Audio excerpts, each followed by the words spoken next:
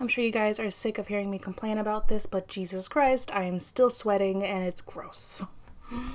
It's not even it's actually pretty cool outside today. Like if you walk outside, it's cool, but I'm in an attic and I've got lights set up and this, I'm ready for winter, please. Hi guys, welcome back to my channel, or if you're new, welcome. My name is Monica and today we're doing yet another edition of the bi-weekly wishlist or washout. If you're new to my channel or if you have not seen the series before, what I do is once a week, every other Wednesday I go through all of the new beauty releases that I see on Instagram and I decide if I'm going to be adding anything to my wish list or everything as a total washout. As always, we have plenty to go through, but I really wanted to start with something that basically dropped like right after I posted my last BWoW, and it is the Norvina palette, or Norvina Volume 2 palette. But before I jump into that, I did want to post just a couple of updates of new products that I have picked up recently. If you don't follow me on Instagram, this is my Instagram handle. I've been doing better about posting to my stories and updating you when I actually buy anything new, and I finally picked up my first Charlotte Tilbury products ever. So they're both right here. I have the Hollywood Flawless filter I'm actually wearing for the first time today, so we're gonna see how that goes. And then I picked up the Film Star Bronze and Glow in like the light shade combination right there, and I've tested this out a couple of times, but I'm going to keep testing it out before I give you like my full thoughts on whether I think it's worth it or not, because this was 60 something. Yeah. A product that I've been testing out has actually been shocking me with how good it is. So these are from CoverGirl, and these are, what are the actual names of this? They're like the Exhibitionist liquid eye things. They're basically the dupes for like the Stila Glitter and Glows. I have 4 total shades right here. I have shades 1, 2, 4, and 5. I tried to pick up the ones that looked the lightest out of all of them because I think they have got a black, they've got like a deep purple, but I was looking for more something I could wear like on an everyday basis. And so far these are shocking me. These are so pigmented and so good. They last really well on the eye, and I only picked these up because I saw the collaboration between Smoky Glow and Jenla's reviews, and they did mention this. I think this was in her travel makeup bag or something, and I had never heard of these before then.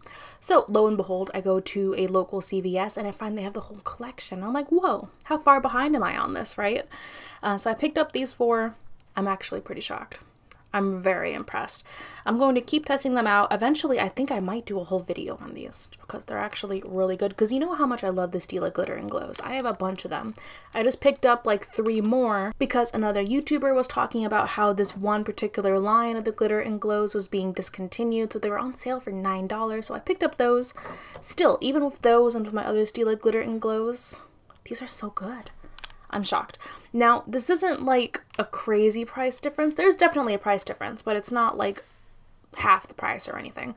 The Stilas are around $24 full price. These are around $13 to $14. So they're still a bit pricey for the drugstore, but they are cheaper than the Stilas. Okay, so with those updates out of the way, let's go to Trend Mood and this Norvina palette. Okay, I am very torn about this palette. This is coming out with a set of coral lipsticks, which I honestly think orange and coral look really good on me, but I never wear them. I'm too afraid to wear them to like work or like out or whatnot. I don't know, but that shade looks good on me, so I'm actually pretty happy that they're coming out with that lip set. I think it looks gorgeous. But the Norvina palette just really confuses me. So I kind of want to get it just because it's the first huge ABH palette. Every other ABH palette has been those small palettes, and this one is bigger. It's a lot of shades. That being said, if I just sit down and break down the shades, I have all of these. I think the only shades I don't have in the ABH formula, I don't know, because I think I have most of these already. I've got almost every other one of their palettes. I'm looking at this. I'm seeing, of course, the first Norvina. I am seeing the Alyssa Edwards palette. I am seeing Modern Renaissance. I'm seeing just shades cherry-picked from the rest of their palettes. So maybe if you have not tried out any other ABH palettes, this might be good for you. But, like, I want to, see, I still want to get this, but I know I don't need it. Like, I've got this. I already have this. I don't know if this is limited edition. Is it limited edition? It doesn't say anything about it being limited edition. And it does say the Norvina Volume 1 palette. So there is a possibility that this could be a series. At the end of the day, I'm going to hold off. I'm not going to get this when it first comes out. I have plenty of palettes that I'm still testing, that I've got reviews coming out for. So I'm going to hold off on this one. I don't think I talked about this before, but Besame Cosmetics is coming out with another Disney collab, and this is for Sleeping Beauty. I have to say, the palette confuses me a little bit. I'm not quite sure exactly what they were going for, but I like the fact that there's greens in here.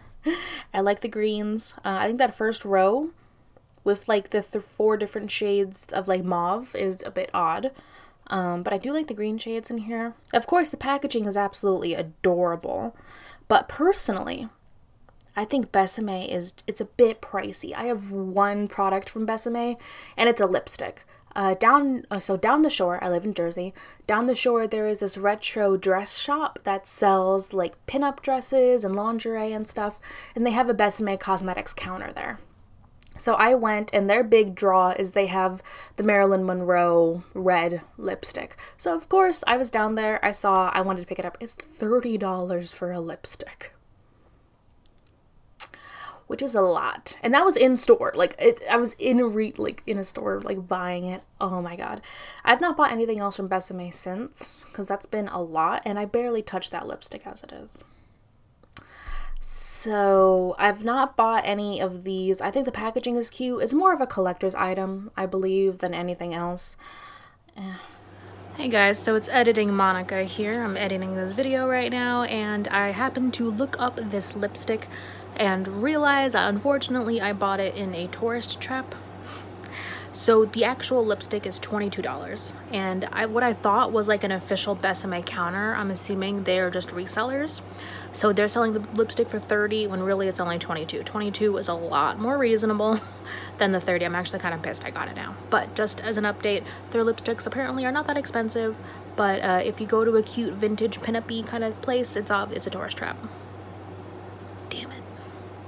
So I don't want to be mean about this, right? But does everyone need their own makeup brand now?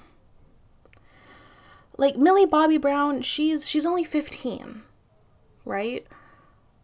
Like, of course she's a star and everything, and they're looking to, like, expand her, like, portfolio, I suppose. But every single celebrity and their mother is coming out with a makeup line, and they're not all great. The market is already oversaturated. I like to compare this to, like, the late 90s, early 2000s, where every celebrity had a perfume. Do you remember that? Specifically, I actually really liked the Britney Spears perfume, like Curious or Curiosity. It came in like this bottle right here. I actually really liked that perfume as a teenager, but did we need every celebrity to come out with a perfume? No.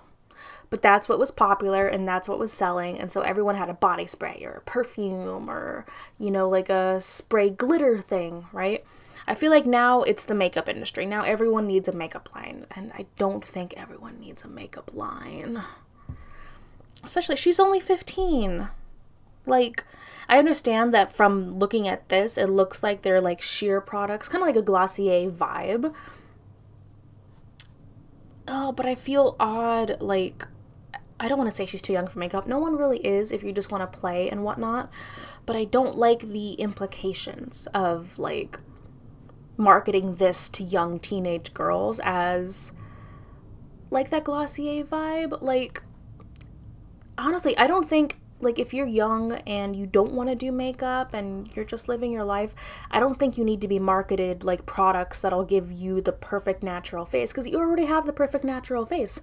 Everyone already has the perfect natural face. So these products, it feels like a money grab because it is a money grab. Duh. But I don't like this. I don't like the vibe around this.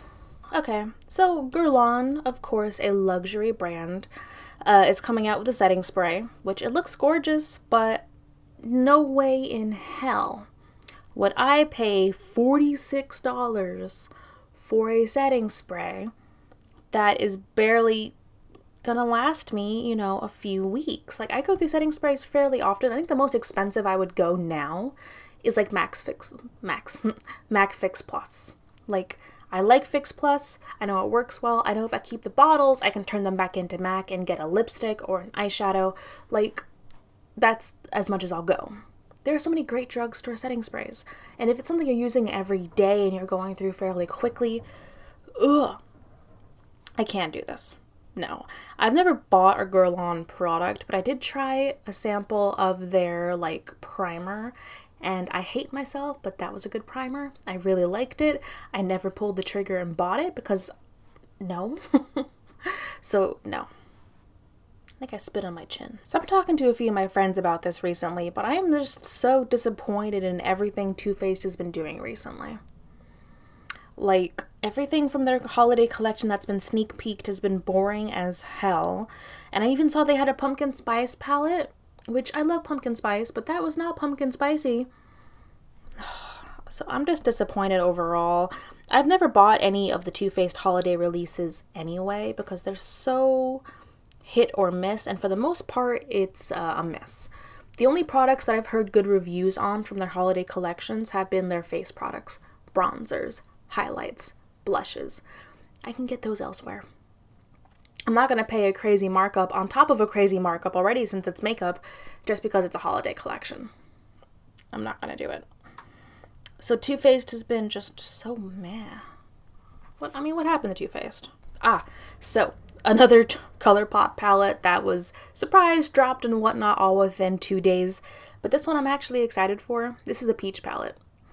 So I actually really like peach shades. I'm wearing peach on my eyes today. I'm actually wearing the Kylie Peach palette and a Stila Glitter and Glow in peach. So ever since I got the peach whatever palette from Too Faced, I thought it was very cute. I love that palette. But it's not a peach palette.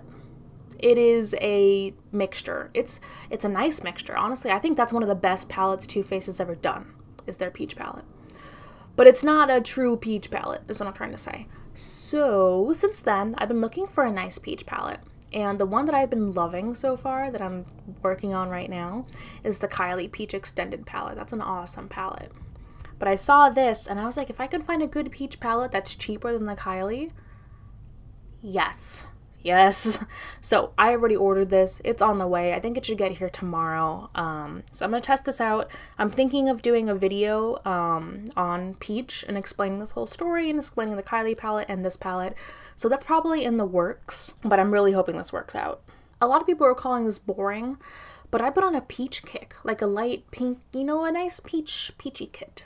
Can I speak? I feel like it matches my almost entirely black wardrobe pretty well. But yeah, so I'm excited for this. I already bought it. I actually, along with this, I picked up the mascara in black, and I picked up the liner and mascara in brown. So I'm going to finally test out the ColourPop mascara and the liner. I think this is it. I think this is the first Lime Crime palette I'm going to get. Lime Crime is coming out with a new Venus eyeshadow palette, one of the smaller ones. This is 8 shades for 38 bucks. It's not available until September, but it's a smoky palette. This is very similar to like the smoky KKW palette that I was actually kind of interested in. Yeah, I'm probably gonna get this one instead. I love the packaging. I think it's gorgeous. I love the shades in here. So I think I'm actually gonna get this one. Charlotte Tilbury just came out with a new foundation and color correctors. To be honest, a while ago, I was tempted by these color correctors, and I was thinking they might be the first product I'll get. But since I did just buy my first 2 Charlotte Tilbury products, I'm going to thoroughly test those before I make any purchases. I don't really need a foundation. I have plenty of foundations. But I'm still kind of interested, because I've never tried like a luxury color corrector. So, we'll see. I'm actually kind of interested in this loose powder. So this is from Urban Decay. I tried out their, I almost forgot.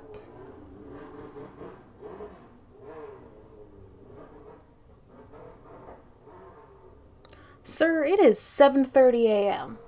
So anyway, I'm actually pretty interested in this because I did try out a powder from Urban Decay. The name is escaping me. I'll throw a picture up right here. But it was like a transforming powder, super finely milled. You could either mix it in with your foundation and wear it like that, or you could just use it to set your under eyes. And I used it to set my under eyes, and it was the most silky, smoothing, blurring, gorgeous powder I think I have ever used. But it's a bit pricey, so I bought it, I used it, I enjoyed it, I moved it out of my collection. But it has got me interested in Urban Decay, like other base products. This is the Ultimate Brush Off Set and Go Translucent Loose Setting Powder. It's 36 bucks. It's going to be available September 1st. So I'm actually thinking of trying this out. I think I don't want to get the white translucent powder because that might be too light for me. They do have like a light banana-ish. There's it goes from fair to, wait. Does it go translucent and then fair medium? Yeah, because that's the universal. Okay, so they do have a fair shade. I'd probably get the fair shade because they're calling the translucent one, the white one, they're calling that universal, which I don't think that's universal. I think they should really rethink that name. But I'll probably be getting the fair shade, which looks nice because it's very light, but it is slightly yellow tinted. I do have a warm undertone, so things that are warm match me better. Ooh, something that looks gorgeous, and I'm really thinking about, I'm probably gonna get this as soon as it pops, right? I'm not even gonna lie. This is from Juvia's Place, and this is the new Warrior 3. The Warrior 1 and 2 were neutral palettes, but look at this. That looks hella gorgeous. I don't know if it's going to be neutral or if it's going to be colorful. It does look a bigger palette, though. I can't tell or not. I think it is gonna go for a little bit more. It's $25, which I think is more than the other palettes have been, if I'm not remembering correctly. But this looks gorgeous.